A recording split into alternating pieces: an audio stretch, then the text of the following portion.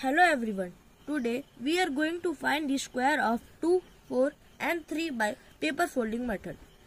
In this activity, base represent the number of the equal parts and exponents represent the number of times fold.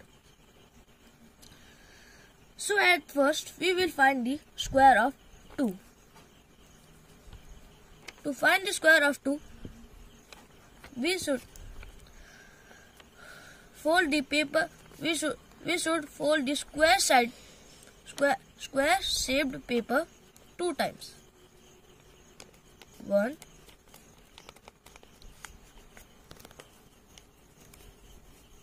and 2. Now we have to unfold this. When we unfold this, we can see we got 4 squares.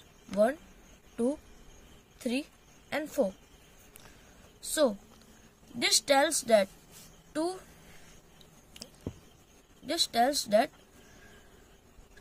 the square of 2 is equal to 4.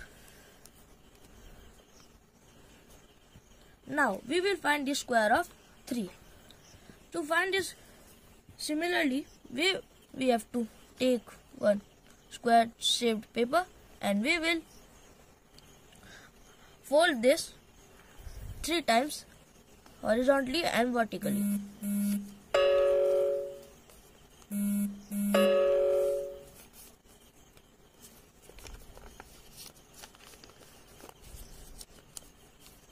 Now we will unfold this. So here we can see that here are 9 squares. 1, 2, 3, 4, 5, 6, 7, 8 and 9. So this tells that the square of 3 is 9. Now we will move to 4. For 4, I have taken one small square shaped paper. So we will similarly fold this paper 4 times horizontally and 4 times vertically.